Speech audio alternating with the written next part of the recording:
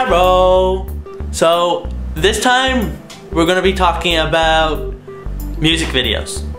Let's get on to the topic of why we're talking about music videos. So, recently, Miley Cyrus's song, We Can't Stop?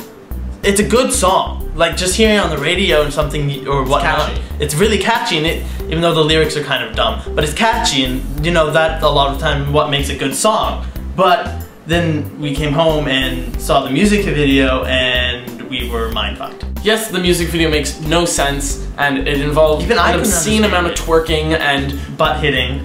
And an obscene amount of what seems to be drug use. Cocaine! It may be not a good video in the sense that, like, oh, it fits that standard that we all want. And what is that standard? I don't know. Something like Taylor Swift, like shit like that. I don't know. That's a standard? I guess.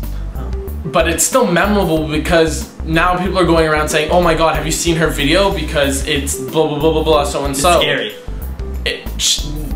It did its job, so when people say it's not good, I guess it doesn't matter because it's making her more popular. So basically what we're saying is that, is a music video bad because of what's in it? Or is it good based on how much somebody remembers popularity. it? Another example of this is Blurred Lines. A lot of us have seen the is that the one with PG the guy version? Like the suit? Yeah, the PG version of it, which is like the girls are wearing clothing. The non-PG, there's a non-PG version? Yeah, they're topless. And so that's obviously gonna attract more people, but the song itself is good. I'll be back.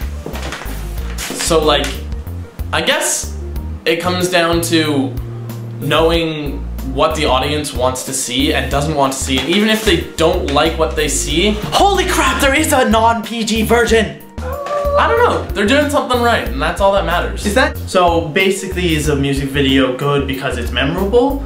How do you declassify if it's a good music video?